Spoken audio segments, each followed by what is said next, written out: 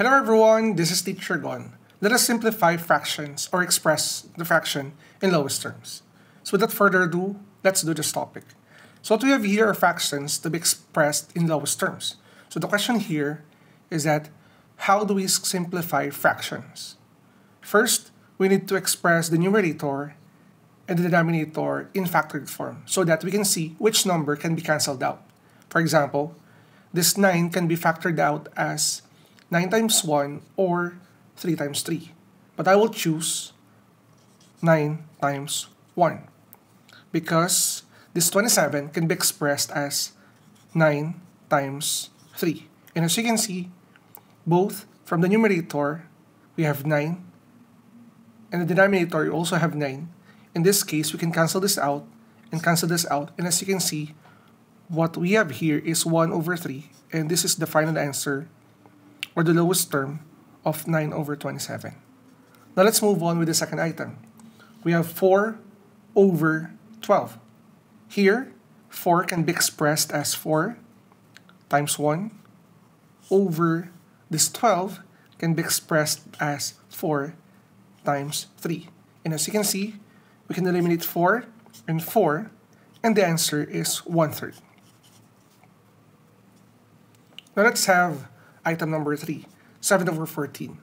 The 7 over 14, your numerator can be expressed as 7 times 1, and for the denominator, it can be expressed as 7 times 2.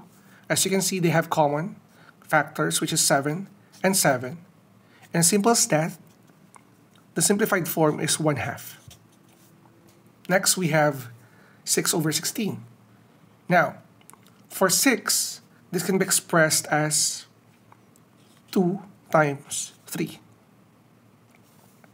Next, for your denominator, we can factor this out as 2 times 8. As you can see, they have the common factor, which is 2. Cancel this out, cancel this out. And the simplified form of 6 over 16 is 3 over 8. Now let's move on with the second set of questions, or fractions. We have here 36 over 40. This 36 can be expressed in multiple possible factors, but we can choose the factor as 4 times 9 over this one. 40 can be expressed as 4 times 10. As you can see, they have the common factor, which is 4. Cancel this out, and your answer, or the simplified form, is simply 9 over 10. Next, we have 30 over 55. For 30 over 55, their common factor, or the least common multiple, is 5. So here, we can simply express 30 as 5 times 6, while your 55 can be expressed as 5 times 11. You can cancel 5 and 5, and as you can see, this is 6 over 11.